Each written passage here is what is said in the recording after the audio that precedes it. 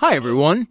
Today I'd like to show you how you can operate not just one, but several robots simultaneously using the SIMATIC Robot Integrator, and also unpin the panel and connect it somewhere else at the same time, while the robots are in operation.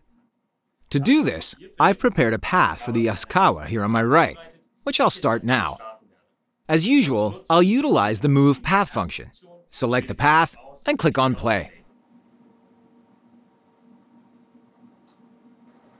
Now, while the robot follows its path, I'd like to cut the connection in order to move to the next robot. To avoid triggering an emergency stop, I'll use the Cut Profi Save Connection function.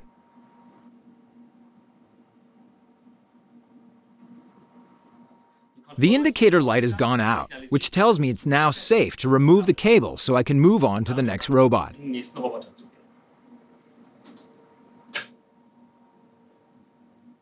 The connection has been cut, and the robot is still moving. Now we connect the cable to the next robot.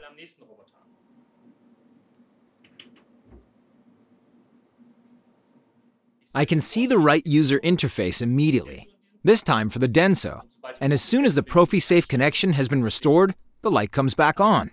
That means that while the Yaskawa continues executing its program in the background, I can operate the Denso in jog mode in the foreground, for example.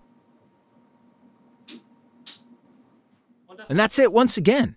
That's how easy it is to operate several robots using the SIMATIC Robot Integrator, and to cut the connection between the panel and the robot at the same time.